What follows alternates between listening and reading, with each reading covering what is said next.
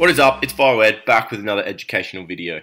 Like always, don't forget to chuck us a thumbs up down below, subscribe for more videos, and check out our other videos listed in the description below. Today we are going to look at cells.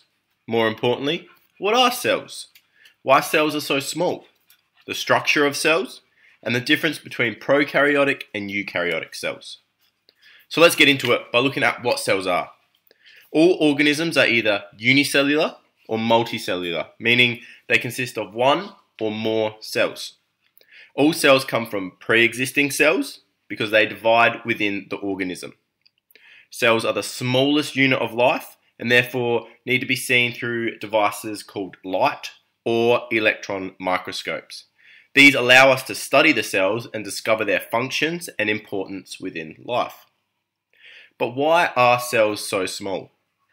Cells need sufficient surface area to allow adequate transport of nutrients in and waste out.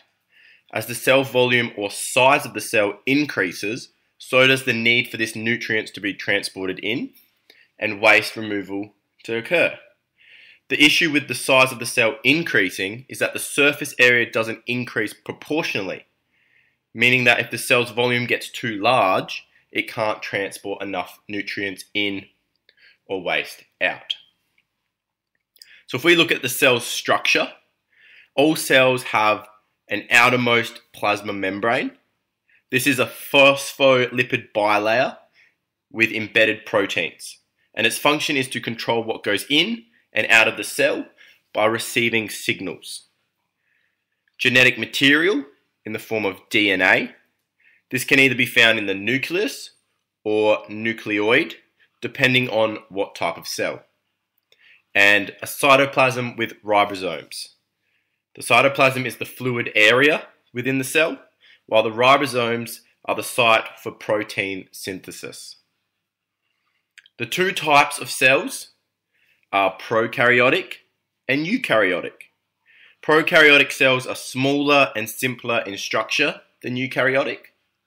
However, eukaryotic cells have a nucleus, which is where the DNA material is stored, and membrane-bound organelles, such as mitochondria. An overview to see if you've all been listening. What is a cell? Cells are the smallest unit of life, and organisms consist of one or more cells. Why are they so small? Cells need sufficient surface area to allow adequate transport of nutrients in and waste out.